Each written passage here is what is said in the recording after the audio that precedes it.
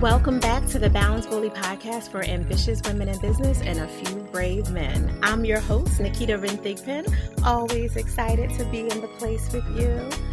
All right, guys, for those of you who have been following the BBP, you know 2024 has been super heavy on international travel.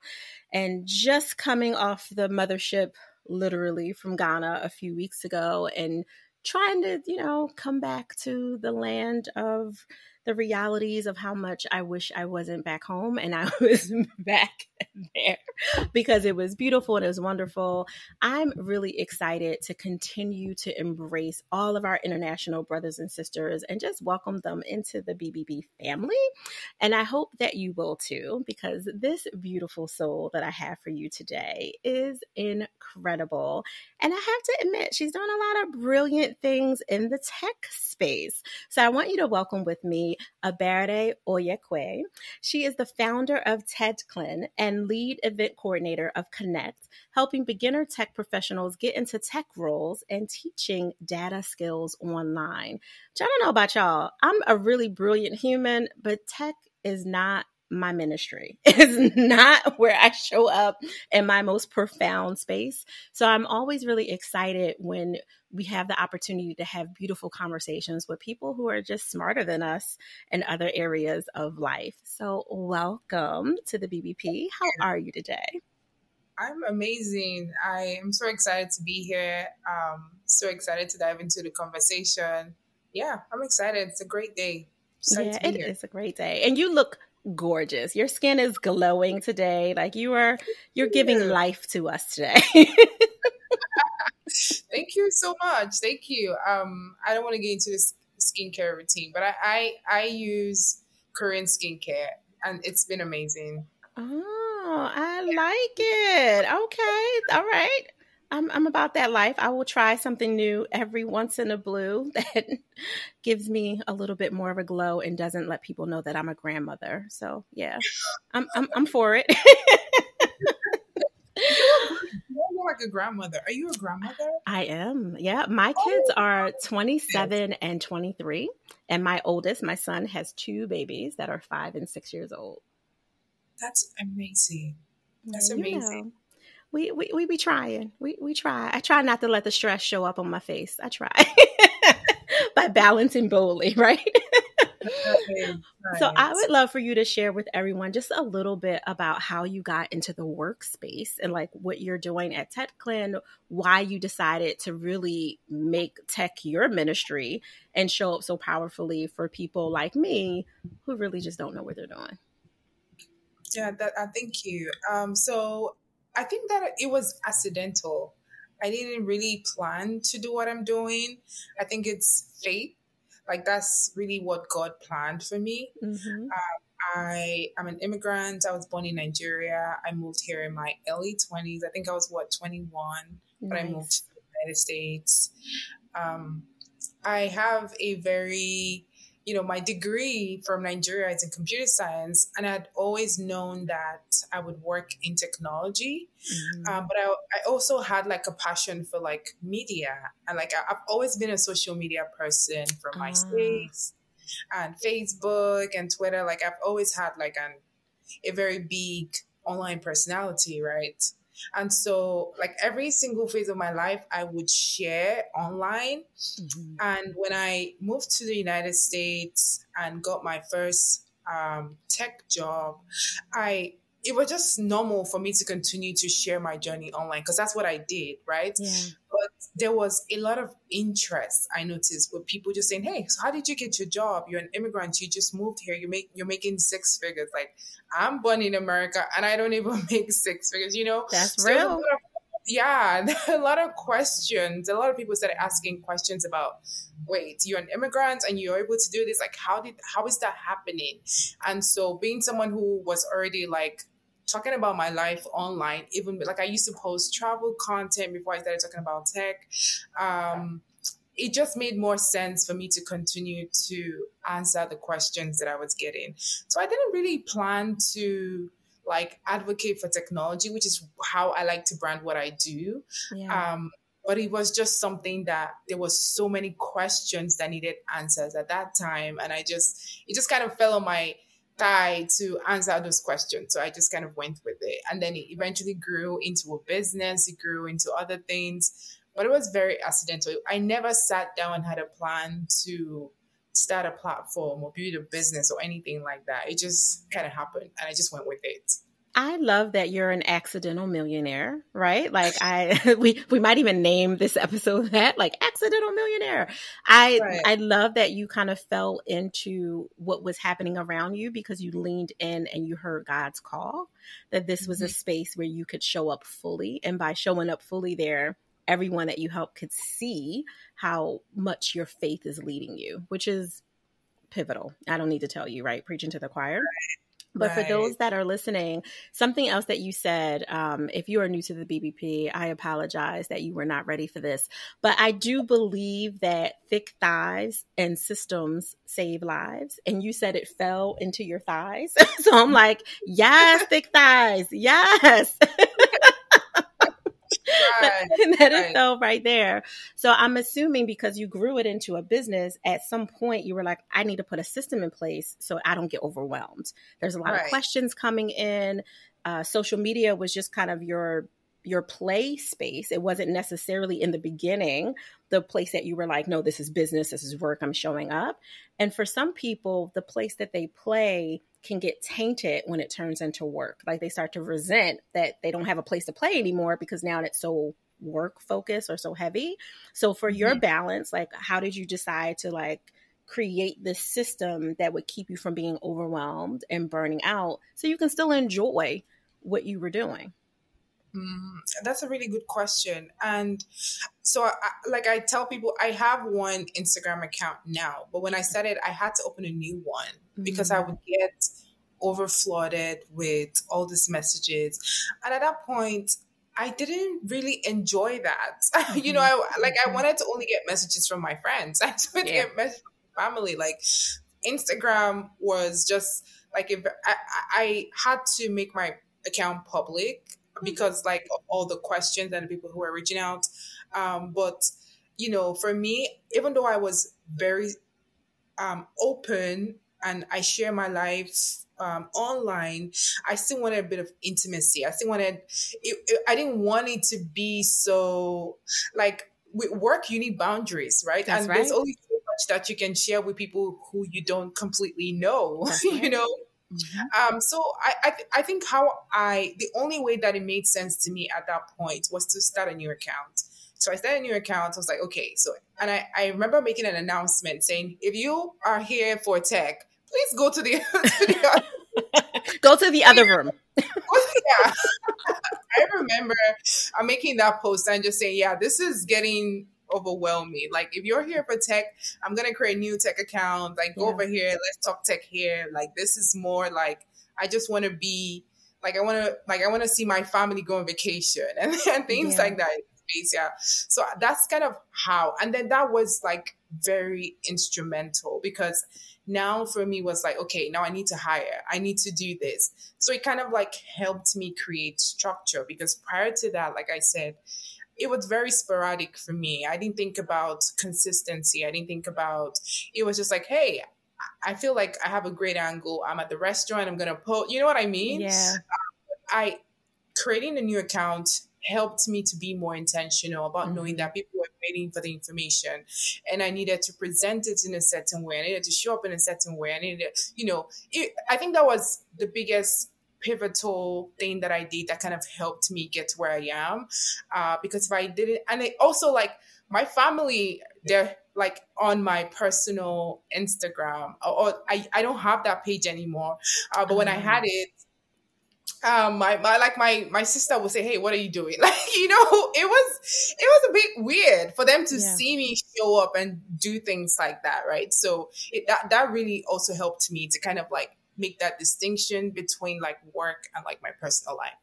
I love that you're talking about this, Ebere. Like you hit so many really instrumental good points for everyone listening, whether they are full-on entrepreneur, considering being an influencer, or just posting more content for whatever it is that they're doing in their like authority leadership. in their own lives, especially in 2024 and beyond, when so many companies are laying off people, and you just need to make sure that you have a way to consistently show up regardless of how you're playing in the background and how you're getting your paycheck, right? And Right. you hit, I mean, you dropped so many gems in that. And just to kind of bring it back for everyone who's listening, from a balance perspective, your truth was, I need to make sure that I can still have fun while I'm creating this structure and following God's lead with this accidental discovery that I didn't even know existed. And my formula for balance is admit the truth of what you want over the boundaries that you create to achieve that truth as reality, which is what you did. You were like, in order for me to be myself, to enjoy it, to not resent it, to not be overly overwhelmed and create structure, I need some boundaries. So let me open the second door, create this other Instagram. I know this is uncomfortable for family and friends that only get to see the playful, fun, fashionista me, right? Good skincare me, like that version. But there is, there's another side to me. There is a brilliance side that is more formal and can give, tactical tools and strategies and information that maybe my family doesn't want or need, but there is a population of people who do. So you creating this other room, this other door was a beautiful visual boundary, but also an actual, like, literal one that you created. I also heard you talk about the organic content creation that you did. Like, I'm at a restaurant and okay, beautiful plate, scenery, aesthetics, whatever it is, this window, I can get a good walking by scene here, whatever that is. So you were infusing some of even the work pieces in a really natural way that didn't feel overwhelming. Like, it didn't feel like work because you were able to kind of incorporate it, but also hiring team for the various elements of your systems in the back office allowed you to say, okay, take this wonderful thing that I did while I happened to really be at lunch with my lover or whoever I'm at lunch with. And now I need you to take this and chop this up for real and put it on the right page. I love that you were able to integrate the both sides of you, because that does help you not feel resentment to the work or to the people that are blowing up your DMs and asking you 5,000 questions all the time. Right. Yeah, that's exactly what I did. And I think another thing that I need to mention with hiring was, it wasn't like the first thing that came to my mind was like hiring. Like, I know that as someone who runs a business, you need to hire, you can't do everything yourself. But for me, it's because another reason why I hired was because I still had my 9 to 5 as well. Mm-hmm. So it was like, how do I show up for these people and show up at work? Like, it's too much stuff to do. You know what I mean? Yeah. And so I never thought that I was going to hire someone, but I was drowning. And I was like, yeah, I need to get someone to actually help me. And then also, like, the hiring also helped because I knew nothing about the back end of social media. Like I said, for me, it was mostly playful. But I'm really vocal online. So hiring also helped me to start learning about, like, the back end, the structure, like, and all of that good stuff. Yeah. How did you convince yourself, your inner self, to trust someone with your new baby, which is the business? I'm hands-on still. So like, I'm very much involved in everything, even till this day. So I have like check-ins consistently with people. Hey, what's our strategy? What are we doing? This, that. So that just helps me to trust people to do their part. Again, I know that I don't have the capacity to do as much, to do everything. And I know that, I need to allow people to help me achieve, like, the goal. So that was just something that I knew, and I just did because there was absolutely no way that I could have done everything myself. It's just not possible. I hear you saying that you wanted it bad enough, right? Like, you wanted this to be successful enough that even though it was awkward and uncomfortable and, it's hard to trust people with your baby, right? Like, it's hard to say, all right, mama's going to the market, keep the baby safe. Like, that is hard. But I do appreciate that you put in some accountability structure and steps with a daily or every other day, however your kind of back office is set up, to make sure that you're checking in with your team, answering their questions, finding out their successes, hearing their challenges. So even though you're not in the weeds of all the things, you're still able to be super integrated as a leader, which is important and often challenging for many people, because now you're dealing with other people's personalities. Right. Right. I see your face. Mm-hmm. Yeah, that's people, oh my God, people can be, I think that you continue to learn. Because I remember like my first difficult, would I say employee? The person that she was a contractor, like I hired her off. She was a contractor, but she was so difficult to work with, and letting her go, saying, "Hey, I cannot continue to work with you because it was such a tough decision for me," right? So I think that it's been such a learning process for me. But just knowing that you're going to like take food off somebody's table, but knowing that that's the right thing to do as well, was really tough. So I think you continue to learn throughout the process, right? You just continue to learn and say, hey, this is the best decision for the business. Unfortunately, we can't work with you. We need to find someone who best fits this or who has better expertise in this, It's a lot. Yeah. It's a lot. I also hear you saying that, as a successful entrepreneur who was an accidental millionaire, you do have to be willing to be a forever learner, right? Like to not feel like because you've made X amount of success, not just in dollars, but in impact in the way that you serve and the amount of people you serve and how you support them in their dreams, that you have to be open to, you don't know everything. You know a lot, you've learned a lot, you've made some incredible waves, and in parentheses, there's still some challenges that you didn't even know were going to be challenges until they presented themselves. And I also hear you really clearly, Ebere, talking about the empathy that comes with being a leader and owning your own company, running a company where you have other humans that are involved in what you do, and knowing that you have to be a person that's fiscally responsible to your organization, Right. fiscally responsible to your family, and also empathetic to the human that you're working with, that this isn't easy to just lay people off or to cut their contract or to end it sooner than you thought you would have to. But you do have to make tough choices in your business for it to continue to be impactful for the other people that need you to be around, that need Tekdlin to be here, right? Like that's super important. And I hope everyone listening to this is really connected to that reality, that it's not all, boat rides and plane rides and, all the joys that we see on Instagram, LinkedIn, and wherever else in the world we're kind of peering through the window of. But there are some really tough choices, and you need to be human in order to be successful. Well, you should be human in order to be successful in the process. And I really appreciate your vulnerability in that, because not a lot of people are willing to talk about those hard parts, and it's real. It does get challenging. I love and enjoy what I do now. I think that,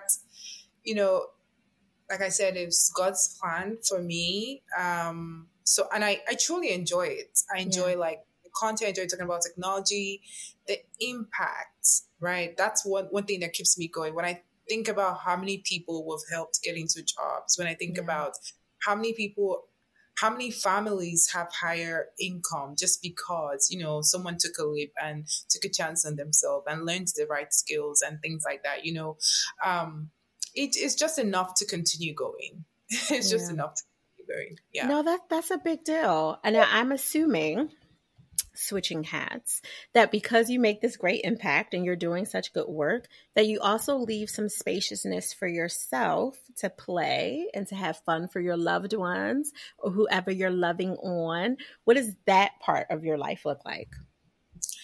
That's quite an interesting question, and something that I really shy away from talking about publicly, because I always like to protect Yeah. The person that I'm with Mm-hmm. or I was with, because we're no longer together.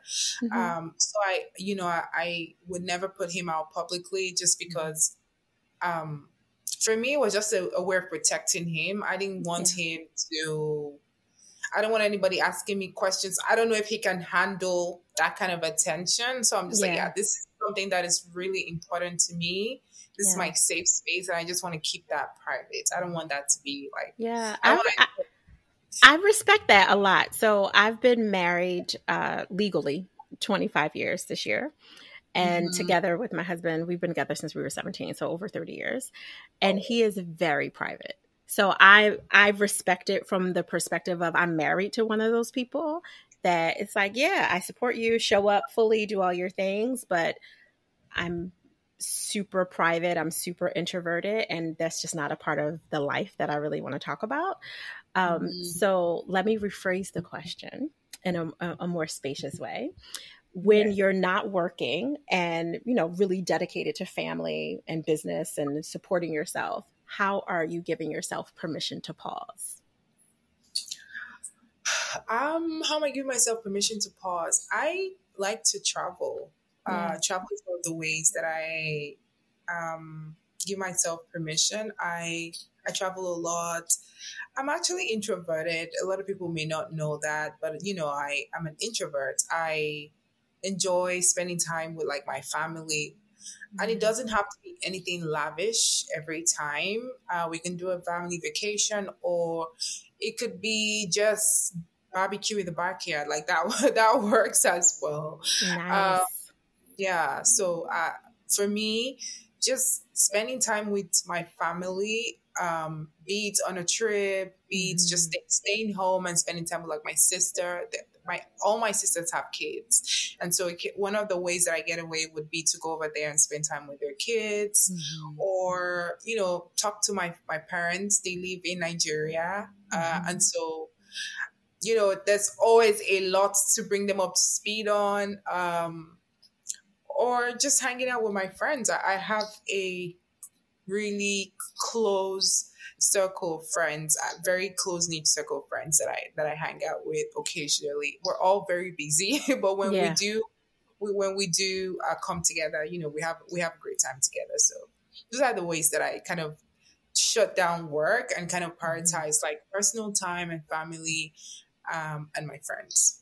I hear you so like nonchalantly saying like, yeah, so Naketa, I'm a rich auntie and I show up for my nieces and nephews to have fun and to play with them. But I also hear that it's the intimacy for you, that deeper connection time, whether it's deeper connection with yourself, being at home, relaxing, just enjoying all that you worked for, or that deeper connection time with friends and family. Like intimacy, from our green room conversation is where I live, right? Like in that space for amplifying. So I appreciate it on all the levels. And I'm hoping that everyone listening to this is really able to kind of take away from the reality that you don't have to constantly be on. You don't have to be hustling and grinding, every hour of every day. You don't know it, Barry, but we have another podcast called The Lazy Overachiever. And it's Hmm. really about embracing, the inner brilliance that you have, trusting yourself, trusting your faith that you have enough in the way that you have it. Anything that you need will be downloaded to you to kind of guide for what you need. Trust your advisors if you were guided to hire them to help Hmm. you, coaches, advisors, mentors, whoever. But also Right. embrace a little lazy because that rest is important and it helps you to be Yes. the overachiever when it's time to put the pedal to the metal, if you will. I know I'm kind of dating myself. I sound real old when I say that, but you know what I meant. I know what you mean. Yeah. And one thing I've learned is that if you don't slow down, your body's Mhm. going to force you to slow down. There have been times when maybe we're running a campaign and I just have to like keep pushing. And then, I'm like, I can't keep going. Mhm. I'm burnt out. I've been burnt out so many times. So I know to Yeah. prioritize rest. Yeah. That's definitely something that your body needs. And without that, you're not going to be successful at all. That is so real. Oh, I could talk to you forever. How can people connect with you and learn more about the great impact work that you're doing? How can you connect with me? I am on Instagram. I am on LinkedIn. I'm on TikTok. I have all the platforms now. So it's Nello Techie everywhere. And that's Nelo. And then the Techie, which is Techie. And a lot of people ask me where the Nello came in because my name's Ebere. That's my middle name, actually. My middle name is Chinelo. I don't know if you knew that. I did not. Oh, yeah. My middle name is Chinelo. So that's where the Nello comes from. I think that's beautiful. So you guys don't know, I was teasing Ebere when we first started. And I was like, oh, like a berry, like juicy, like a juicy berry. This makes so much sense because of your good popping skin. So right, a berry. Yes. I love it. It all makes so much sense. And then so does Nello Techie because of your middle name, which is also very beautiful. Thank you. You're welcome. Thank you for showing up today, showing up fully, playing with me in this conversation, being so honest, raw, and vulnerable. I do appreciate it, and it does matter. We appreciate you. Thank you for having me.